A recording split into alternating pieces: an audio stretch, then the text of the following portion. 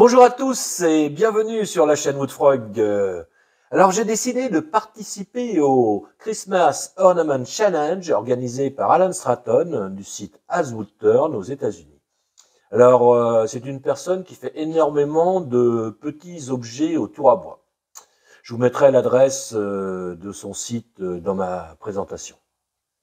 Le thème imposé pour ce challenge est la création d'un ornement typique pour l'époque de Noël.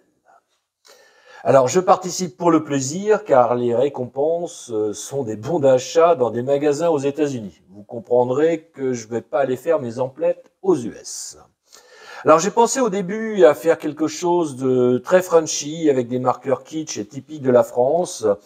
Et j'ai finalement décidé de rester moi-même et de réaliser ce qui me ressemble le plus. J'ai également voulu sortir du classique bonhomme de neige ou du Père Noël en ornement de Noël.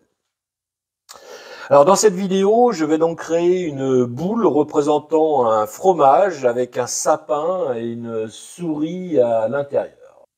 Alors pour pouvoir garder l'esprit de Noël, cette boule pourra bien entendu s'accrocher dans un sapin comme vous pouvez le voir.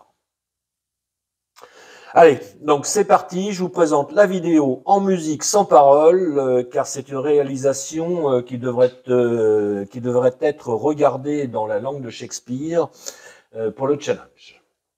Allez, à bientôt sur ma chaîne.